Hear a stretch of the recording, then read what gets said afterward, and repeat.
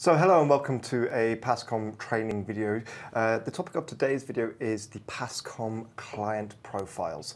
It's a new feature that we brought out. It's a presence management tool. And before we go into showing you exactly all it is and everything that you can do with it, it's important to understand how the situation is like now, what you can do with presence management and so on, before we go into what the profiles actually do and how you can customize everything to be a real personal, individual sort of tool for you to manage your call flows and everything you need to do regardless of where you're working, what your situation is, holiday, home office, and so on and so on. So, Matthias, where do we start? With the past. With the past, okay. Okay, what did we have? We had the follow me system, a very long time, for years now. Yep. What is the follow me system? You can configure all your devices, when should they be available, which type of device, in which situation. But it was a manual process. You had to go to the settings, choose the device, say for internal calls I'm available, for external, for groups I'm available, but not on my mobile, and this is, and so on. You could have done all of that in the past already with the follow me system. But per hand. Per hand, and it took, not ages, but a bit. It was annoying for anybody who had to change workplaces often, Yes. switching between office and home office or different locations. If you don't use our mobile only approach, then yes. But even then, with mobile only, there's times where you want to have your soft phone turned on and not your mobile and so on. So this was the one thing we had already. Yep. So log into Teams, log out of Teams, change the follow me system, change the redirection you set, things like that. It was all there. And then there was the presence you could change. But it was just also a manual process, and it did nothing really. So you could tell the others, I'm available, I'm not available, but just textual and with an icon, which was D&D or not D&D. So it worked. Somehow you could say, I'm busy, please don't disturb me.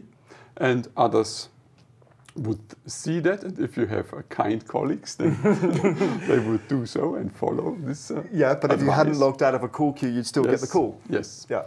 So now we somehow these two features married somehow. Okay. And it's now one feature, and you can have it all in profiles. And we ship 2 default profiles. I show you what they do, and then I can show you how to enhance it and change it to your needs. Right. Let's take a look. Okay, what we now have is here an available profile as before and the D&D profile.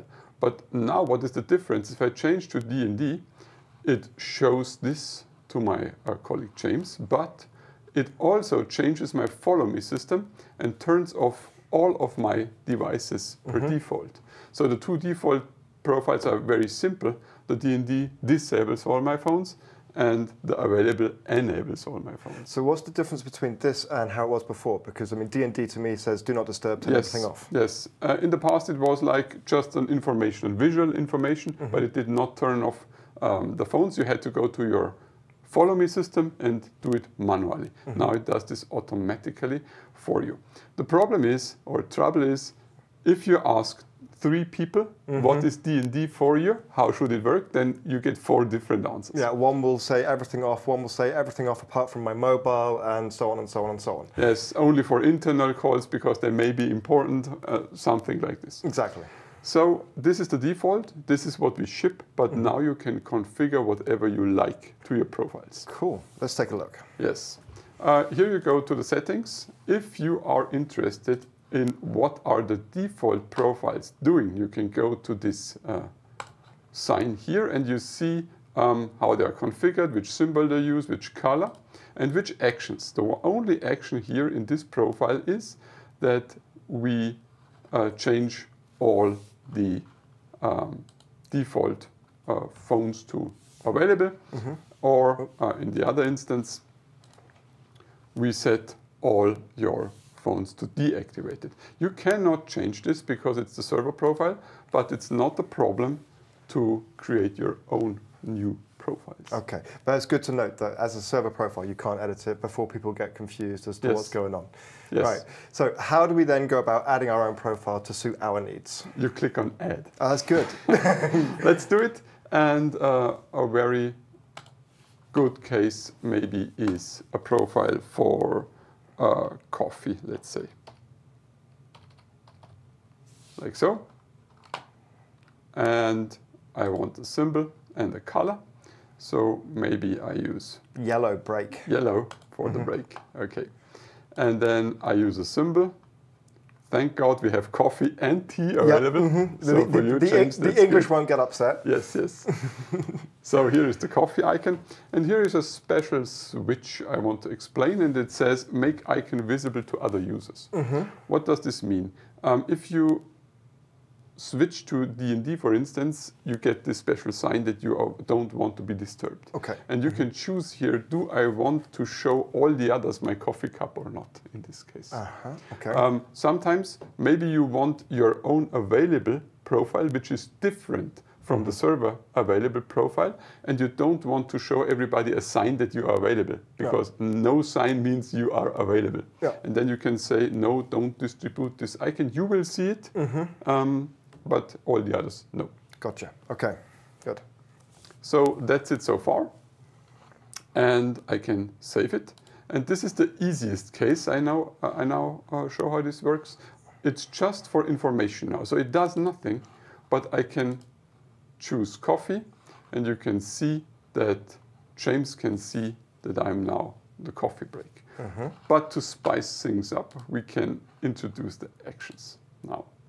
Profile here, and now I can add an action, and here I can do whatever I want. I can add an action, and you can see I have lots of actions, and we will also enhance this, so there will be more and more actions available in the near future.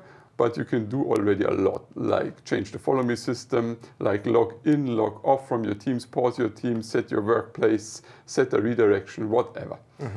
So this is an easy case. I just changed the follow me system for all devices, for special device types, or for a single device. In my case, I just, because it's easy, say all devices. I want to turn them all off. And that's it, basically. Nice and simple. Nice and simple. So now when I go to the coffee break, it turns off all my phones. I can add multiple actions if needed. Maybe I can say, and if I'm logged into a team, log out as well. It's not so, normally if you just deactivate your phone, they will not ring, even if there is a team call. But your colleagues see then that you are logged off the team. Okay. And maybe then there are some rules if you're not logged on and so on. Cool, and so overflows and this, that, and the other. Okay. Yeah. So it's important that, I mean, to understand that you can build sort of a chain of actions together, but what's also important to understand is what order are they implemented in? Yes. It goes from the first to the last. So you can do things like deactivate all of my phones, but then a next action, enable my mobile. Okay. And then it's not hard to understand which I'm using now, and if I'm coming from this profile, then there may be other devices enabled, just all, and then enable whatever you want, and then you're safe. Yeah, so for example, in the coffee break, it could be the case that I say deactivate all my phones, and then I put another action saying, okay, but allow internal, external calls on my mobile. Yes. But not team calls or queue calls, because queue calls are normally a new customer. I don't want to be talking to them when I'm having a coffee, but other people it's okay.